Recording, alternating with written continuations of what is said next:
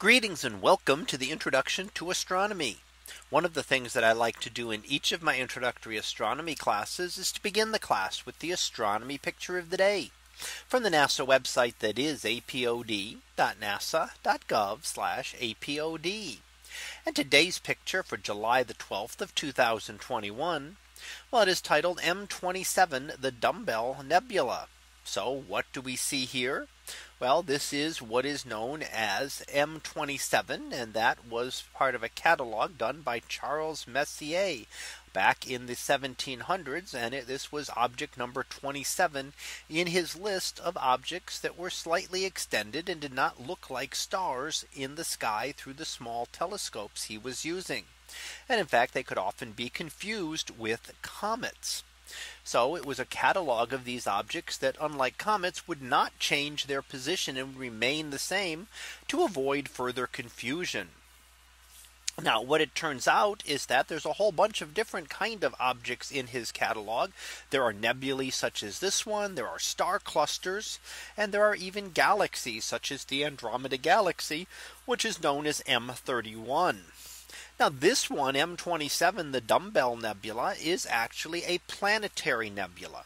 Now a planetary nebula has nothing to do with planets, but is actually an end of life of a star like our own sun. So at the center is a compact core, what used to be the core of the star, now compacted down to about the size of the Earth, and what we call a white dwarf star. So that's the point at the center of this. All around all this material is the outer layers of the star. So most of the mass is down at the center, but the outer layers take up most of the space.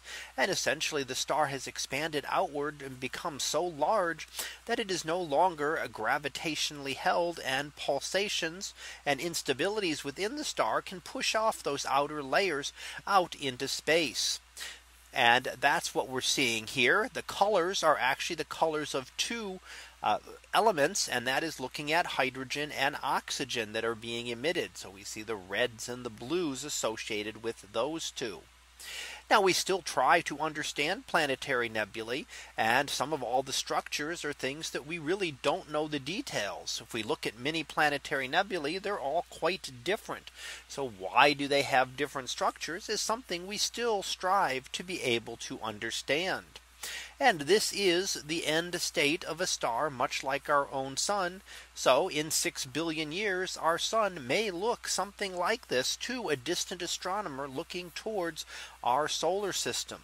The inner solar system would be completely gone, having been absorbed by the sun, and the outer layers of that star would now expel out and be much larger than the solar system itself. So perhaps in 6 billion years, someone can look back to our own solar system and see the end of our sun in something like the image we're seeing today. So that was our picture of the day for July the 12th of 2021. It was titled M27, the Dumbbell Nebula. We'll be back again tomorrow for the next picture, previewed to be Iapetus 3D. So we'll see what that is about tomorrow. And until then, have a great day, everyone, and I will see you in class.